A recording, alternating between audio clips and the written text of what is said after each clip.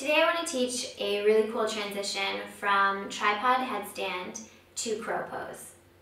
To begin, we want to just come into the beginning part of tripod headstand. And to do that, you want to find the perfect place that you put your head on the mat.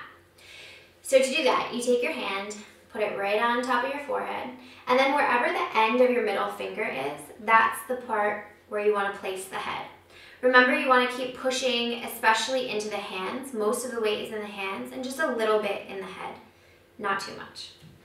So the hands are shoulder distance apart, fingers are spread, and then you find that place again and put it right down at the top of the triangle. You're going to walk your feet in, and then maybe you just lift one foot up, maybe the other, maybe just lean. And then you want to dig into the mat almost like you're a rock climber. So you imagine the fingertips are digging into the mat, and that'll help to pull you up, engage the core, and come into crow pose.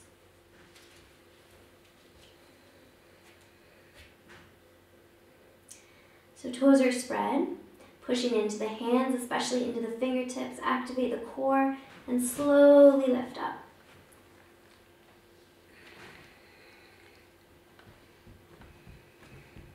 And from here, you can continue the vinyasa by jumping back into chaturanga, or you can just come right out of it, whatever works for you.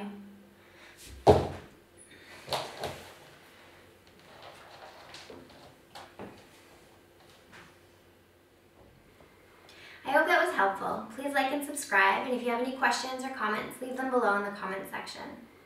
You can also follow me on Twitter at Yoga by Candace, and on Facebook at facebook.com/yogabycandace, and on my blog at yogabycandace.com.